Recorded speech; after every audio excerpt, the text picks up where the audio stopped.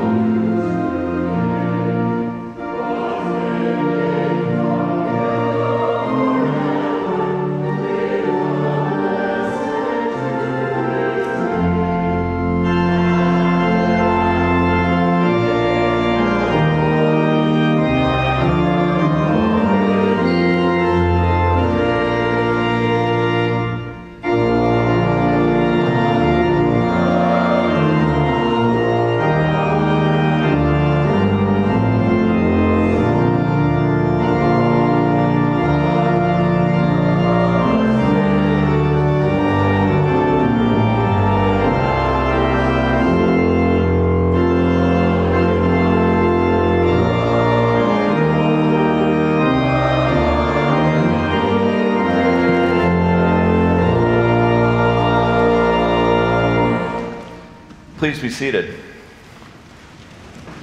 Please join me in prayer as we confess our sins to our loving and faithful God. You'll find the prayer of confession printed in your bulletin. O God of forgiveness, we pray for new life as we confess our old ways. We hear of your promise amid our own sense of self-doubt. Hope is proclaimed, yet we seek guarantees. Christ calls us to obedience, but we set conditions. When called on to follow, we ask to what end? We applaud commitment, but we treasure our comfort. Forgive our reluctance to walk in newness of life.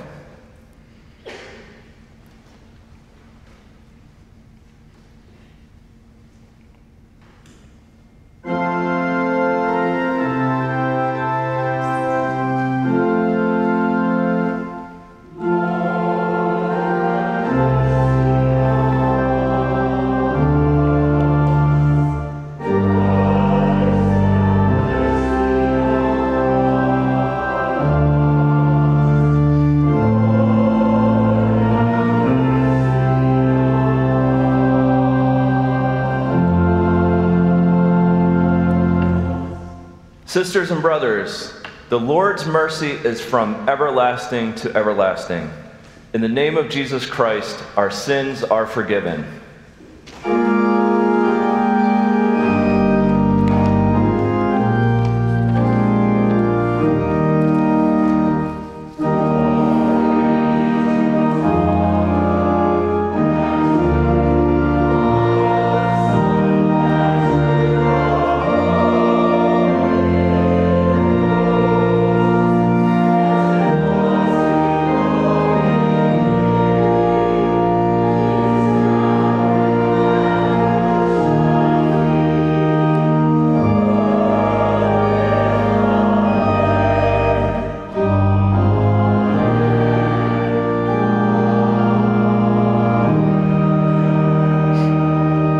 Please be seated.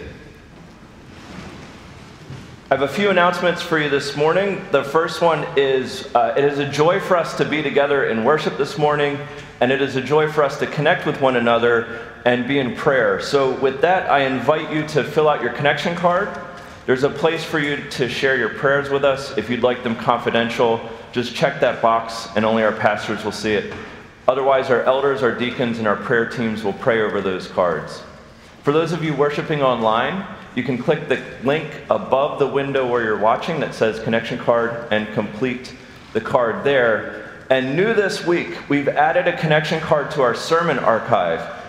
We are a church that worships on Sunday morning, but also throughout the week, anytime and anywhere. So if you're worshiping later in the week, please take a moment to click that button that says, "Let us know you worshiped with us."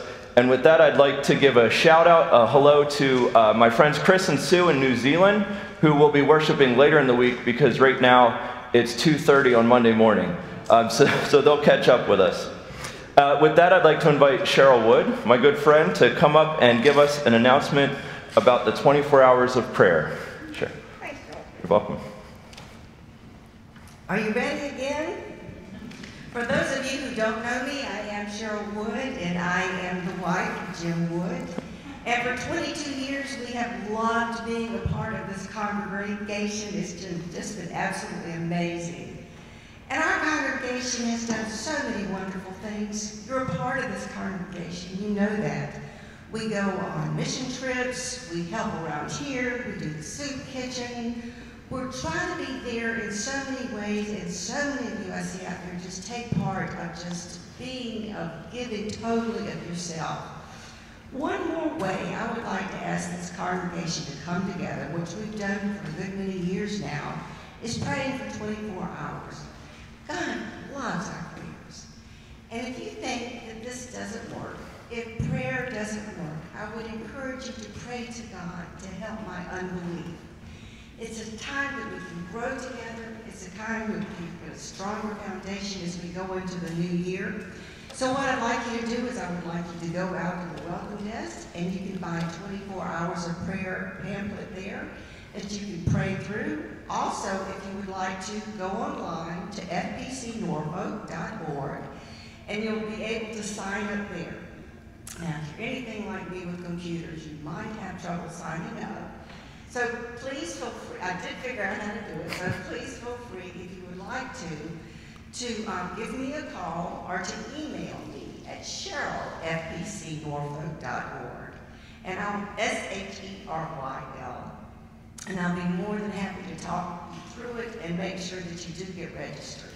So when we're going to begin is next Saturday at 8 o'clock. We're going to pray from 8 o'clock Saturday morning until 8 o'clock Sunday morning. And then we'll all join together in our new time with, as we begin our new season this year, and just celebrate our time together in prayer. Thank you. Thanks, Cheryl. Thank you. What a wonderful way to launch our new service times by praying for 24 hours to lead into that. We also have an opportunity this morning. We're called to be in prayer, not just then, but throughout our day. And as we turn to a time of prayer this morning, we have several things that we want to specifically lift up in prayer together. We lift up prayers for world peace and reconciliation in our nation.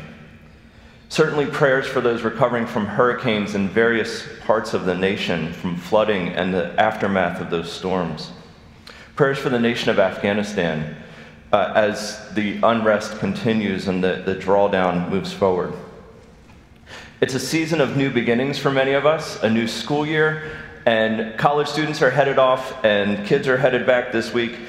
So we pray for a fresh start, a new beginning, and all the hope and promise of a new school year. And with that, we have a prayer of praise for our preschool. We lift up the 162 preschoolers that will be joining us this week and the more than 60 staff as they journey back on Tuesday morning, right, for a fresh start and a new year. Prayers for our community. We have a blood drive this week on Thursday from noon to 6. Prayers for those who will donate and for those who will receive a blessing through that outreach. We continue to lift up prayers for healing and recovery for Silas Wood and for Chris McKinnon-Hing. This past week, throughout the week, we received 150 prayer requests through our connection cards, requests for friends and family, for health and healing, for new starts to the school year, and for travel. Let us go before the throne of grace and mercy in prayer. Gracious Lord, we come before you this morning with hearts set on worship for your holy name. Lord, we ask that your hand of guidance and discernment and provision, your hand of healing and wholeness be upon us, our family, our city, our nation, and the world.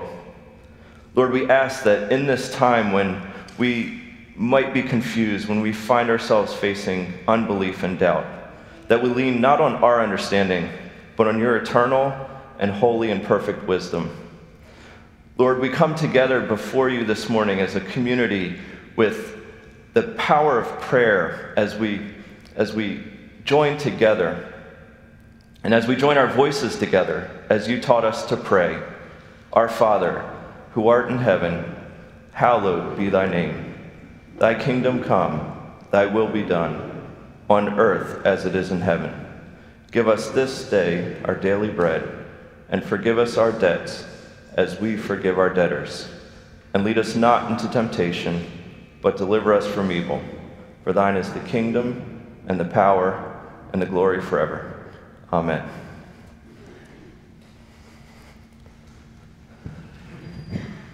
Good morning.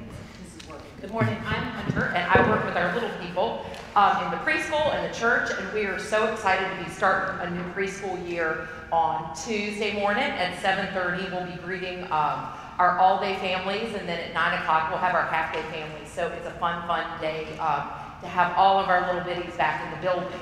So if you're a grown adult, you might think that you have 16 more days of summer until September 22nd when fall comes and it's appropriate to buy a pumpkin spice latte at that point. I work with two people who have already decorated the preschool office for the fall season, and it goes against every bit of what is appropriate to do that in August.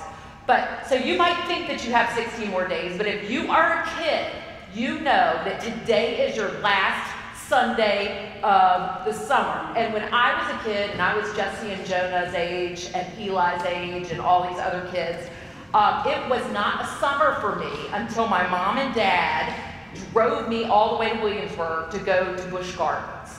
And I'm 44 years old now, and in all of my 44 years of living, I don't ever remember a time when you got out of that tunnel and there wasn't construction happening between the tunnel and Busch Gardens. And what should have been a 45-minute trip that always inevitably turns into something that feels like you're driving to Charlottesville. I'm 44 years old and I'm married to a man that does construction on roads for a living, and I still don't understand it. And it makes me think about what Jim is going to talk about today in Philippians. And so I want to read the scripture, Philippians 2:6. He who began a good work in you will carry it on to completion until the day of Christ. So I started thinking about me and my life as a Christian, and I started thinking of myself that I'm kind of like Interstate 64 between the tunnel and Busch Gardens.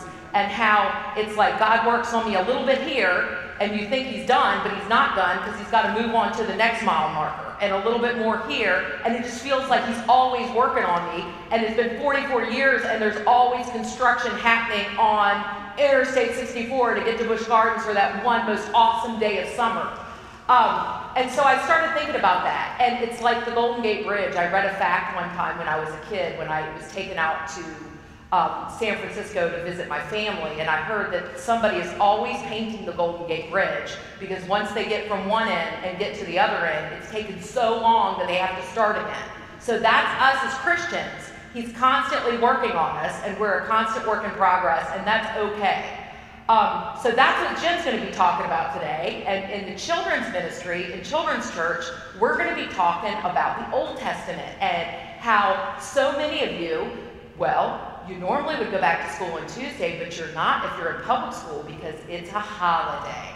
And I'm sure the parents are thrilled about that, but it is a Jewish holiday called Rosh Hashanah, and it is the Jewish New Year that Jesus would have celebrated. So we're going to learn all about that today and why folks eat apples and honey for the sweetness of a new year and the healing properties that apples give. So we're going to hit the Old Testament and the New Testament today. So kiddos, join us in children's church at 10 o'clock. So this is the very last day. We're going to see you at 8:30. Next week, I'm so excited. Our 8:30 service is moving to 8. Our contemporary service is moving to 10, which means that we have the power hour for all of our best children. 10, what? Contemporary's moving to 9. Come on, y'all aren't going to go to it anyhow, please. Let's get real. Hey, one of y'all is going to the contemporary service. So 10 o'clock is moving to 9 o'clock for the contemporary, and then 10 o'clock is when we are having Sunday school hour for grown-ups, kids of all ages, and then for those of you that have been waiting patiently, the 11 o'clock service is back next Sunday. So I'm going to close this in prayer, and we will see you next week as we start a wonderful new season in the life of our church family. Dear Heavenly Father, thank you for this day, Lord, and thank you for the privilege that we have to be a church family. And we are so excited, Lord, for the sweetness of a new year in our church family and in school and in all of those wonderful places of life, Lord, that you have blessed us. We pray that we will be walking alongside of you, and we are privileged to know that we are your work in progress. In your heavenly name, amen. Good stuff, good stuff. Okay, just a reminder, next Sunday, not 8:30, 8 here, okay? Then 9 o'clock contemporary, 10 o'clock is our community hour where we'll have Sunday schools, classes for adults and for children. Sandy Mandrick probably has wrangled you already for her Sunday school class, but if you have not, if you are interested, George Pratt and I, George is a psychologist, a professor, and a director. He and I are going to do a 3-week class on this great book I read this summer. I've probably read it 6 times. I'm not exaggerating, called Chatter, The Voice in Our Head and Why It Matters and How to Harness It. So it's a kind of a neat book about what's going on in there. And so we're going to do a 3-week class. That's going to be on Sunday morning at 10, in addition to our other Sunday school classes. And then at 11 o'clock, we're back here in the sanctuary for traditional worship. So good things happening. Okay, I want to do it backwards today. So Philippians chapter 1, and then we're going to go to Psalm 51. And if you're at Philippians chapter 1, go to verse 3. I'm going to read 2 verses. I thank my God every time I remember you. In all my prayers for all of you, I always pray with joy. Now, Psalm 51. Psalm 51 is one of the more famous of the 73 Psalms that David wrote out of 150. And if you are there at it now, you'll see that the caption is important to the interpretation. It says, for the director of music, a psalm of David, when the prophet Nathan came to him after David had committed adultery with Bathsheba. Now, here's the story, right? It's not just adultery. David actually had Bathsheba's husband killed, so he's a murderer. And the prophet Nathan comes to David and tells David a story. Tells David a story about a rich man who had flocks and flocks and flocks of sheep, and a poor man who had one little lamb. And the little lamb he loved and tended and cared for.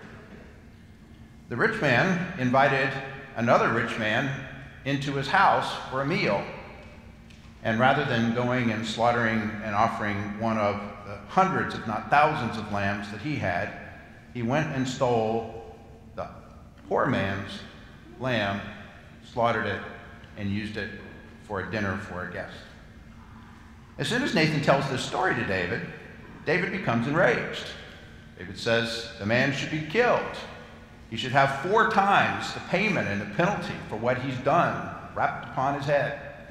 And then come the famous lines from Nathan. You are the man. David immediately recognizes and realizes what it is that Nathan is saying to him. Now imagine that happening. What's the first thing you think David would do? Well, the first thing David does is he prays. And this is his prayer, Psalm 51. Have mercy on me, O God, according to your unfailing love, according to your great compassion, blot out my transgressions. Wash away all my iniquity and cleanse me from my sin. For I know my transgressions, and my sin is always before me. Against you only have I sinned, and done what is evil in your sight. So you are right in your verdict and justified when you judge. Surely I was sinful at birth, sinful at the time my mother conceived me. Yet you desired faithfulness even in the womb. You taught me wisdom in that secret place. Cleanse me with hyssop, and I'll be clean. Wash me, and I'll be whiter than snow. Let me hear joy and gladness. Let the bones you have crushed rejoice. Hide your face from my sins and blot out my iniquity. Create in me a pure heart, O God, and renew a steadfast spirit within me. Don't cast me from your presence or take your Holy Spirit from me. Restore to me the joy of your salvation, and grant me a willing spirit to sustain me. Then I will teach transgressors your ways, so that sinners will turn back to you. Deliver me from the guilt of bloodshed, O God, you who are God, my Savior, and my tongue will sing of your righteousness. Open my lips, Lord, and my mouth will declare your praise. You don't delight in sacrifice, or I would bring it. You don't take pleasure in burnt offerings. My sacrifice, O God, is a broken spirit, a broken and contrite heart you, God, will not despise. May it please you to prosper Zion, to build up the walls of Jerusalem. Then you will delight in the sacrifices of the righteous and burnt offerings offered whole. Then bulls will be offered on your altar. That's the word of the Lord.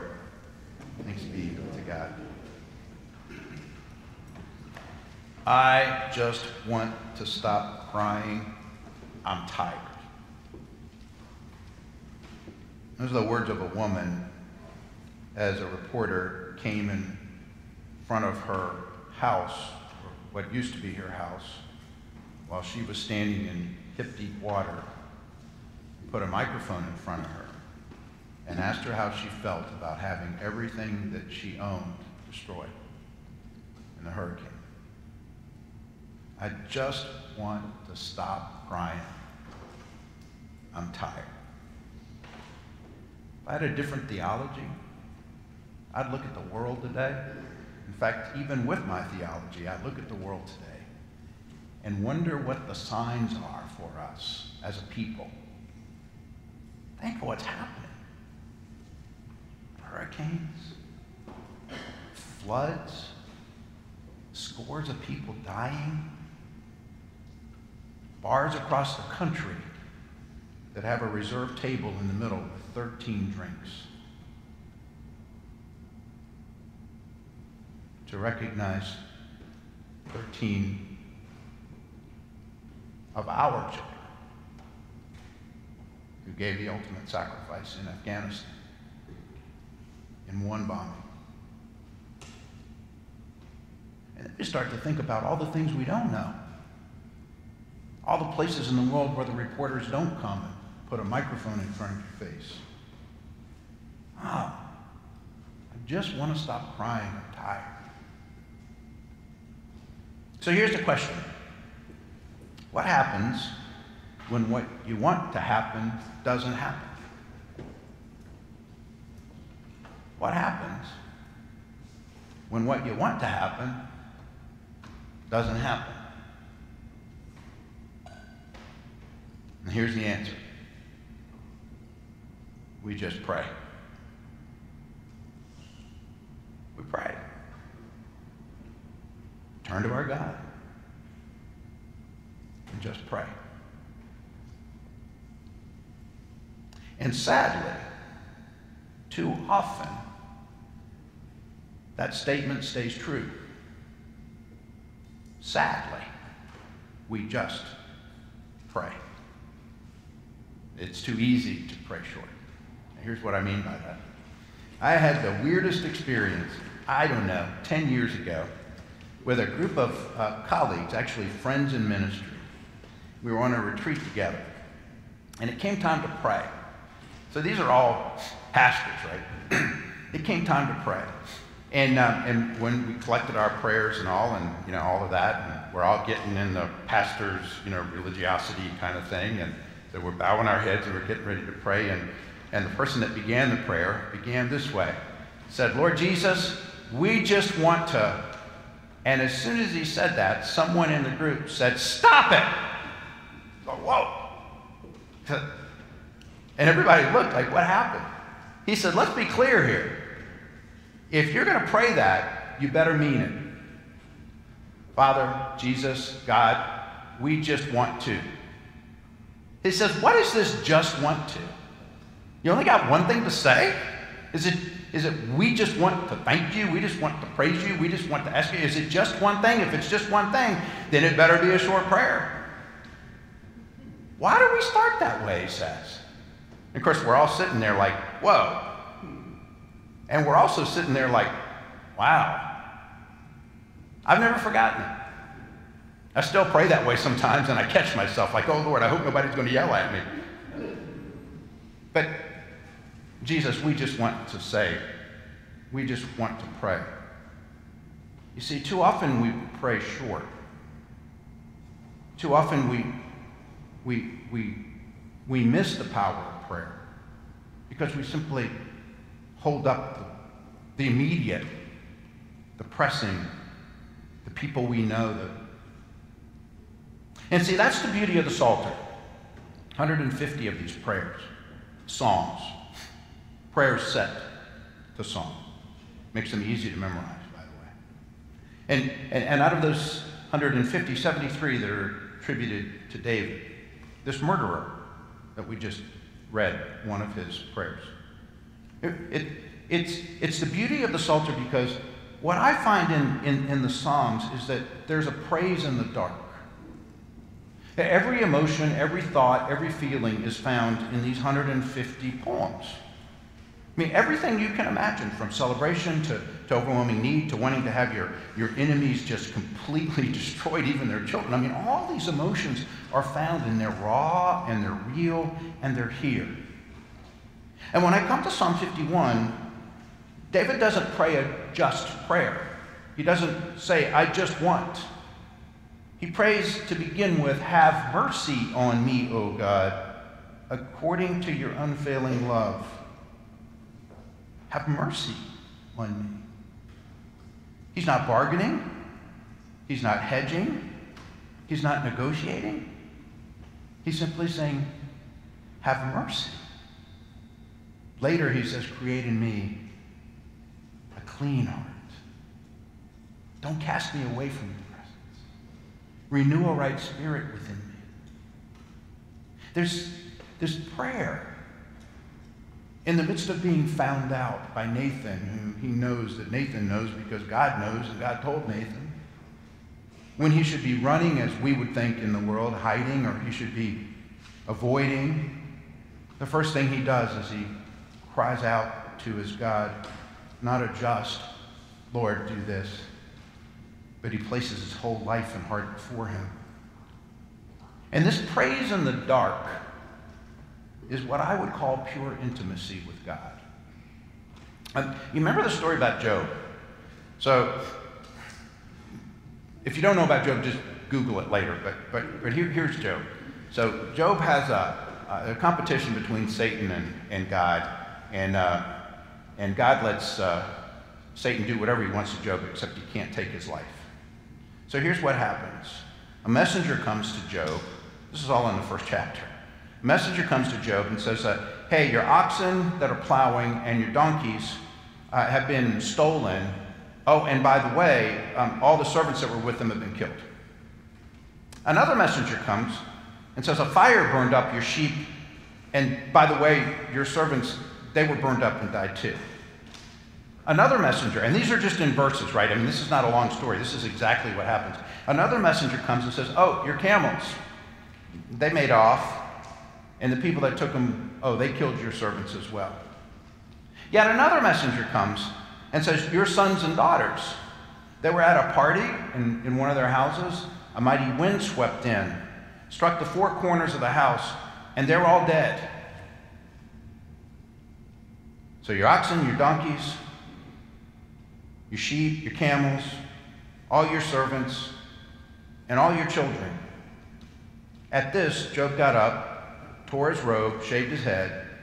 Then he fell to the ground in worship and said, naked I came from my mother's womb, and naked I will depart.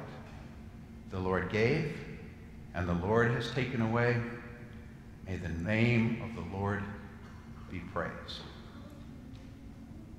Praise in the dark. This overwhelming intimacy with God.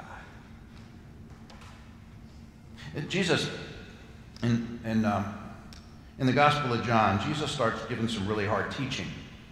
And as he starts to give the really hard teaching, like the stuff that we still try to avoid in church, he starts to lose a bunch of disciples. People just start leaving in flocks. I mean, the thousands that were with him are now in hundreds and maybe scores, and they just keep falling away. And so Jesus looks at the 12. This is in the 6th chapter of John. He looks at the 12 and he says, do you want to leave too? Do you want to leave too? And Peter looks at me and he says, where can we go? You have the words of eternal life. Perhaps the most authentic first line of any prayer we could ever offer is, I've got nowhere else to go. And perhaps the time we need it the most is when it seems to be the darkest. I've got nowhere else to go.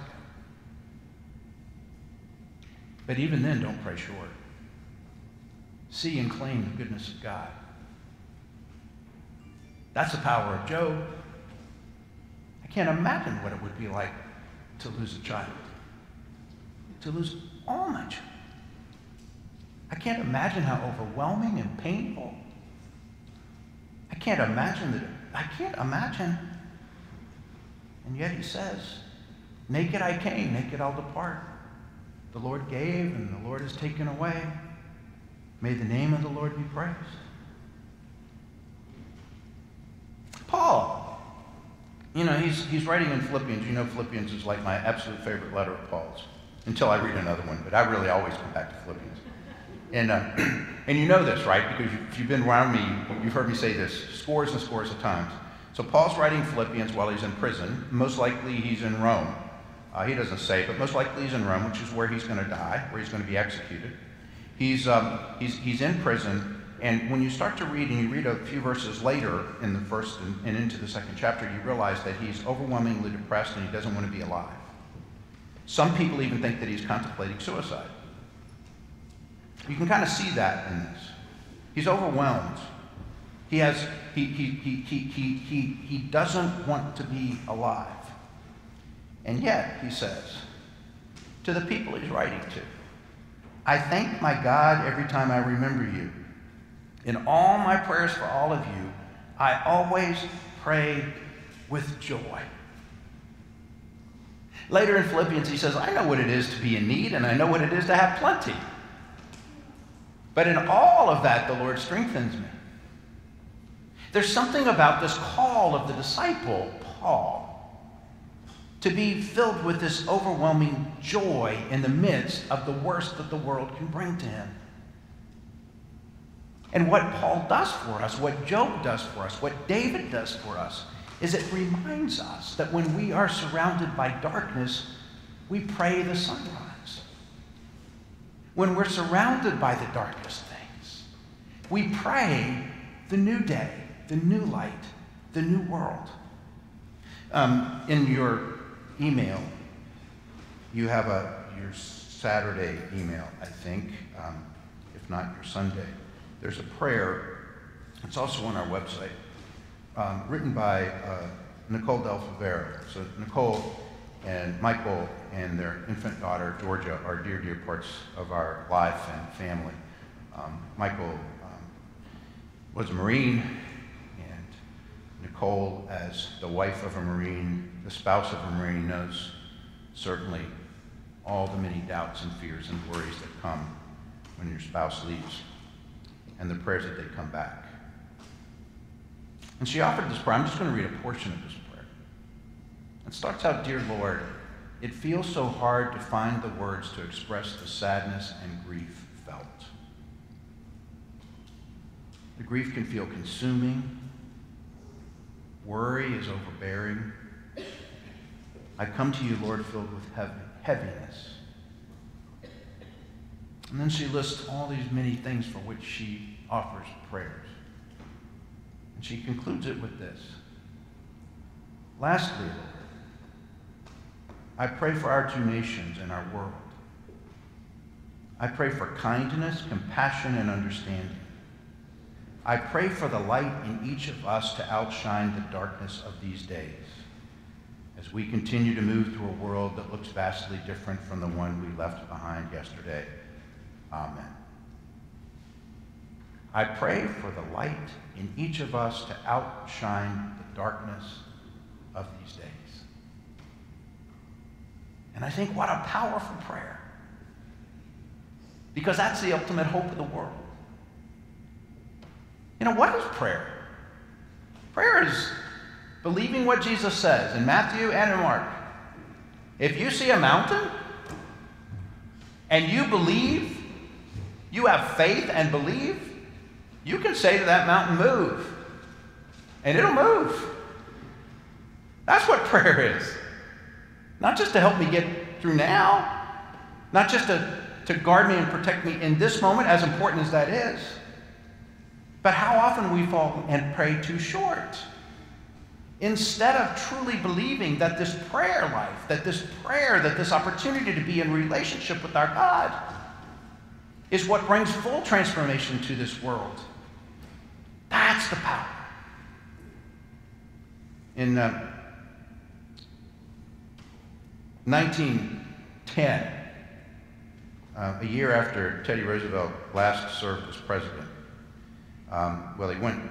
he went to East Africa for a year to hunt, do the Teddy stuff, and then he started a tour where he came back through Europe.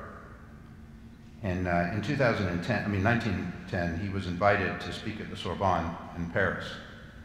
Huge crowd gathered, big personality, big name. And he gave what is become known as his absolute most famous speech. We call it the Man in the Arena. It was actually a speech entitled A Citizen of the Republic. But here's the part that we remember the most. It's not the critic who counts, not the man who points out how the strong man stumbles, or where the doer of deeds could have done them better. The credit belongs to the man who was actually in the arena, whose face is marred by dust and sweat and blood, who strives valiantly, who errs, who comes short again and again, because there is no effort without error and shortcoming, but who does actually strive to do the deeds, who knows great enthusiasms, the great devotions, who spends himself in a worthy cause, who at the best knows in the end the triumph of high achievement, and who at the worst, if he fails, at least fails while daring greatly, so that his place shall never be with those cold and timid souls who neither know victory nor defeat. I have said these words so many times in my life, over my children, over issues, over concerns, over and over and over. If he fails, at least fails while daring greatly, so that his place shall never be with those cold and timid souls who neither know victory nor defeat. What if we prayed this way? What if we truly believed that the mountain would move? What if we spoke to mountains more? What if we didn't pray short, only for me and mine? As important as that is, what if we held up the power of prayer? What happens? What happens when we don't get what we want, what we think we should have? What happens when we wake up and see a world that's changed? What happens when we worry for the generations that come, dealing with the stuff that we are leaving? What happens? Well, we as the followers of Christ enter the arena. Our heads bloody but unbowed, and we pray, not to hide, not to try to make it through for ourselves, not in fear or worry and doubt, but in joy, because we know the promises of God. And we know that he calls us to claim that joy and those promises in the midst of the darkness, to pray the sunrise, not just for us, but for this world. Not just for those that we know, but for those who are unknown to all, but just God. That's who we are. And if we fail, let us fail while praying greatly, so that our place shall never be with those cold and timid souls who neither knew victory nor defeat nor the word of their God. David prays. He lives with the consequences. His children and grandchildren and great-grandchildren live with the consequences. But God uses him. God allows him not only to survive, but he makes him part of the eternal plan of the kingdom of God. And so it is with us. Let us pray. Father, we thank you and praise you for this day. We don't bring a just. We thank you and praise you for this day. We thank you for the sunrise. We thank you especially for the promise of a sunrise in the darkness that we know. We thank you, Lord Jesus, that you are the sun raised in our hearts and midst. And we thank you, Holy Spirit, that you came and breathed the breath of life upon us and upon this world. And from that very moment of creation, you have been calling us and breathing within us the promise to wholeness. And we come before you this morning as a people who, if we fail, we will fail daring greatly in our prayer, so that we will never be placed with the cold and timid souls. And we come to you today and we say to the mountains of oppression and fear and worry and separation and anxiety and doubt, we say, move. Not just keep us safe, but move. And Lord, we pray it and we wait for you to do it. And if that doesn't bring joy, we are already dead. In the beautiful name of Jesus we pray. Amen.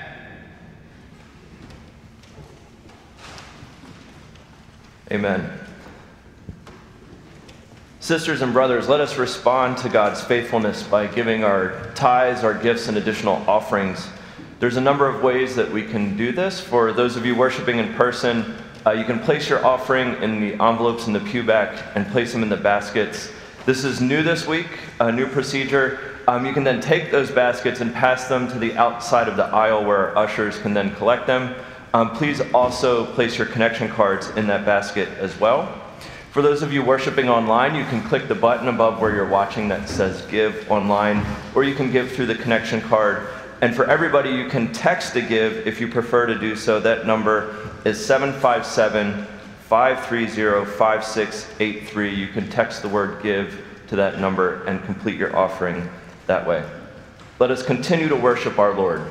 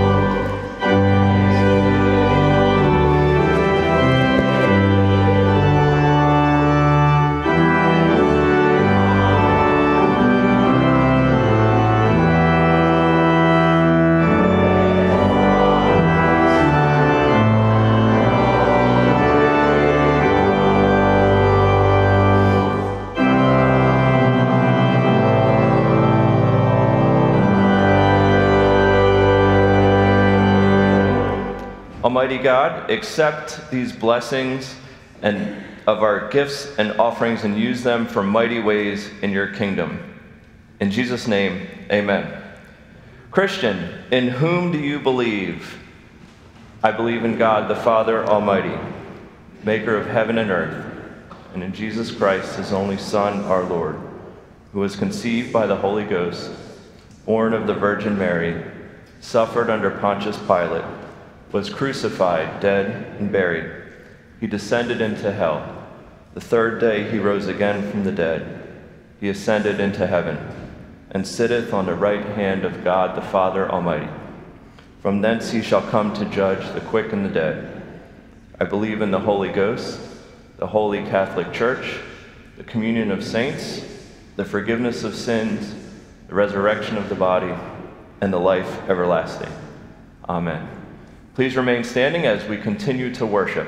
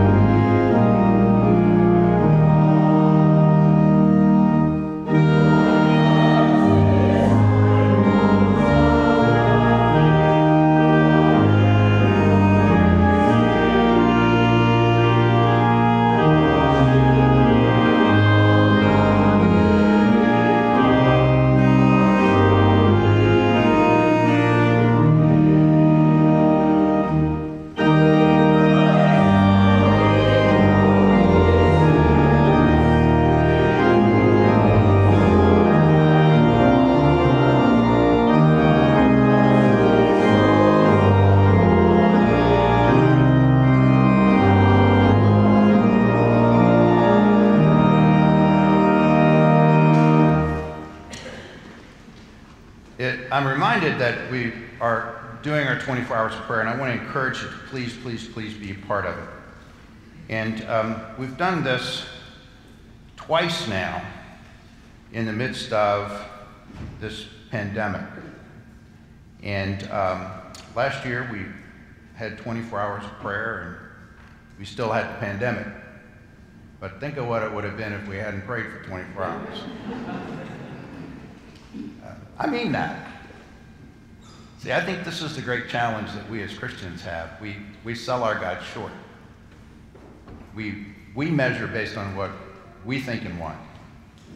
We choose to create God in our image, not be created in God's image. And we set the parameters for what we choose. Prayer's not that. Prayer cries out, have mercy on me. Prayer cries out, create in me a clean heart. Prayer cries out, renew a right spirit within me. Prayer cries out, mountain, move. I have one of my dearest friends, a member of our congregation. She told me that she prayed every single day that her son would come back to church. She died in her late 80s, and her son never came back.